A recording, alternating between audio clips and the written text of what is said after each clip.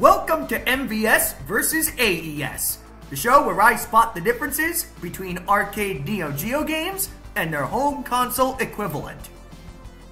For those uninitiated in SNK lore, the AES, formerly the Advanced Entertainment System, was a bold experiment catering to the most devoted gamers with money to burn. Rather than paying $50 to play a watered-down arcade port on weaker hardware, you'd pay an exorbitant $150 to own the arcade game with very few compromises. SNK would often make major tweaks to AES releases in the hopes of adding greater value to anyone willing to drop $150 on a single game. But due to the astronomical cost of the system and time making these games irrelevant, these often interesting differences remain mostly undocumented on YouTube. Thanks to a little encouragement from one of my fans, I decided to shine a light on them in the hopes of showing an interesting chapter of gaming history overlooked by many. Before I get specific, most of the games only got minuscule modifications so they'd function and provide some replay value. Difficulty selection and limited continues are universal throughout the AES library. I will not be covering games where those are the only changes. We don't need dozens of copy-pasted videos. I'm here to spotlight games with more elaborate changes, like Magician Lord, released by Alpha Denshi in April 1990. A fairly standard side-scrolling platformer built to showcase the power of the Neo-Geo. This was the first title in the hardware's library to have two separate releases for the arcade and the home market.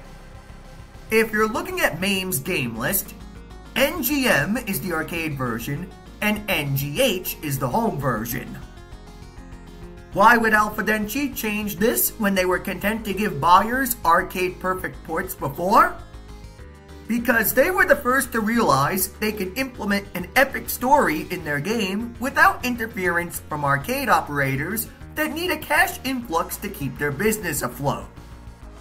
There are three major differences in console Magician Lord, all based around optimizing the game for home play.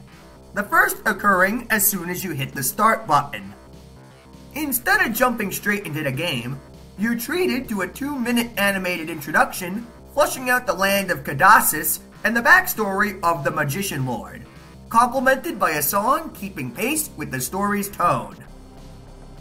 Arcade operators wouldn't be too pleased if you got to read a free fantasy novel every time a new game was started. Once you're in-game, difference number 2 is unmissable: your health bar. The home version gives you 2 extra hit points, making chunks of the game significantly easier. Speedrun tactics, such as wading your way through lava to skip a chunk of the first level, are considerably less risky to do with an extra point of health, warranting the 2 versions be split for competition. The last and least desirable change to some is to the way the game punishes you for death. Alpha Denshi were concerned there'd be longevity complaints if your $150 game was over in 35 minutes. So instead of restarting you close to where you died, the home version checkpoints you like R-Type, oftentimes making you redo up to half the level. Sometimes this results in health power-ups being readily available on restart, while dying in the middle of stage 6 might get you stuck there for a long time as power-ups become scarcer. At least you're given infinite continues so you can try a checkpoint as many times as needed until you succeed. Shockingly respectful of a player's time by 1990 standards.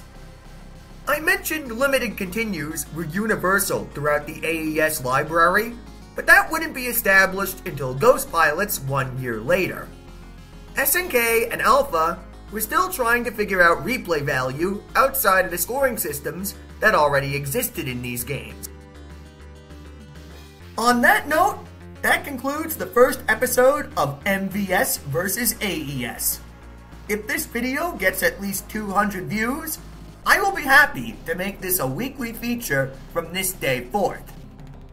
If you found the subject fascinating, share the video around, subscribe, and leave a like to support the show. Any bit of support makes these deep dives into gaming history a little more worthwhile. And until next time, stay frosty.